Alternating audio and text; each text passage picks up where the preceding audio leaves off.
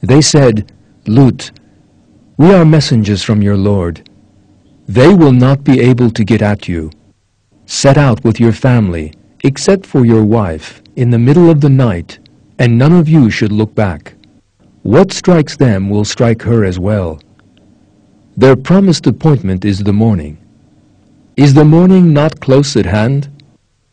When our command came, we turned their cities upside down and rained down on them stones of hard-baked clay, piled on top of one another in layers, each one earmarked by your Lord, and they are never far from the wrongdoers."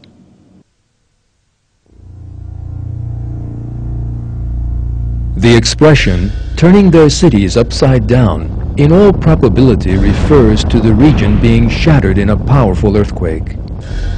According to a news story carried by the BBC under the title, "Scientists Uncover Sodom's Fiery End," the British geologist Graham Harris was one of the scientists to discover powerful evidence on the subject. According to Dr. Harris, Sodom had been built on the shores of the Dead Sea and traded in the asphalt found in the region.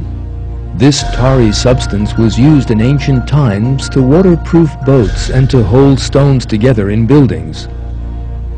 Yet this settlement area, right by the Dead Sea, also stood on very unstable land. This was the point where two tectonic plates moving in opposite directions met. This was an earthquake zone.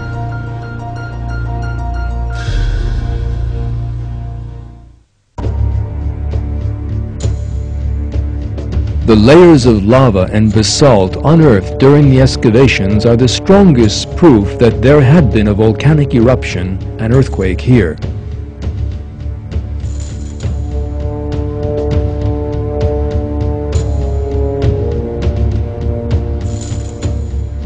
The event described in the Quran in the words, "rained down on them stones of hard-baked clay," was in all probability a volcanic eruption.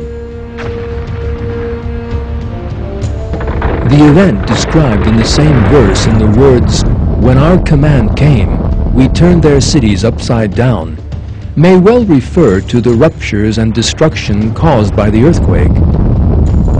Under the Dead Sea shores lie large deposits of flammable methane pockets.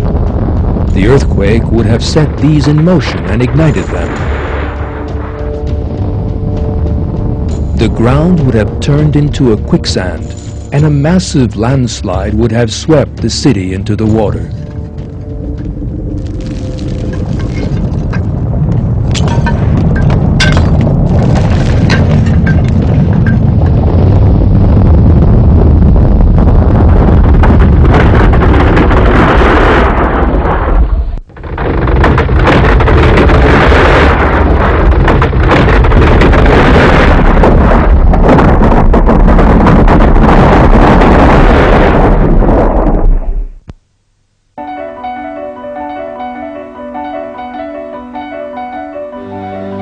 A series of scientific experiments at Cambridge University confirmed this theory.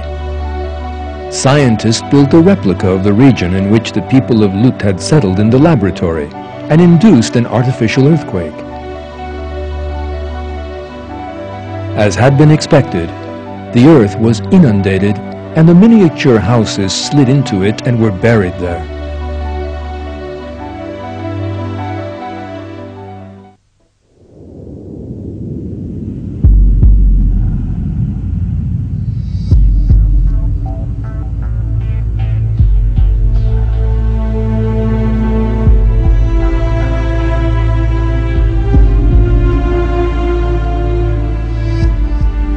These archaeological and experimental discoveries reveal one important fact.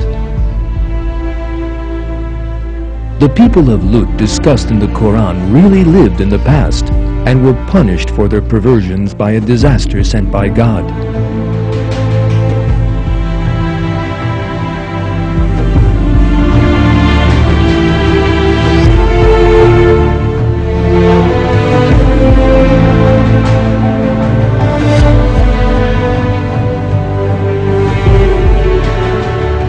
All the evidence for that disaster has today been revealed and is in complete agreement with the account given in the Quran.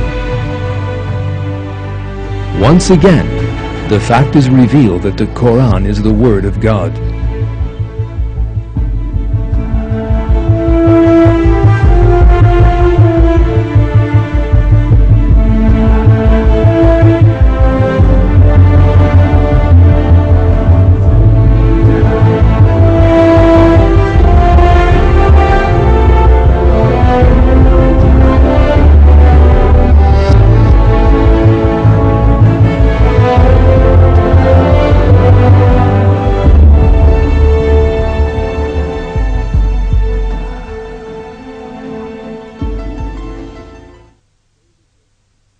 So the great blast seized hold of them at the break of day.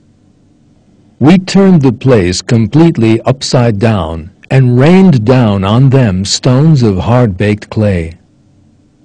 There are certainly signs in that for the discerning.